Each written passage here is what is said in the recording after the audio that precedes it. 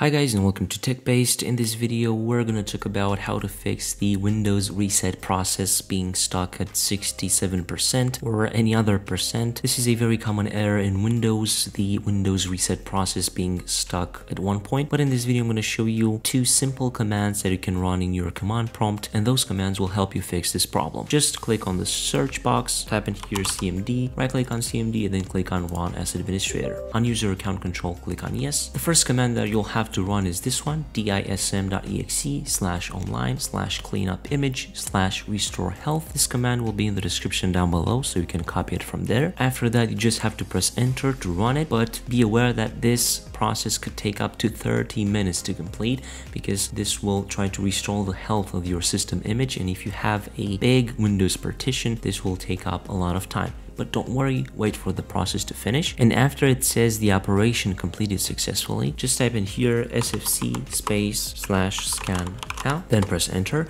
This is the system file checker, so this will check for corrupted system files, missing important system files, and so on and so forth. So just wait for the verification to be completed, and once both commands completed their process, you can just close up command prompt. After both commands ran, all you have to do, just restart your system for the changes to take effect, and after the restart, run the reset process again and see if it works now. It should hopefully work. So if this video was useful, don't forget to leave a like down below and also subscribe to the TechBased channel with the notification bell activated so that you won't miss any future uploads like this one. Until next time, have a nice day.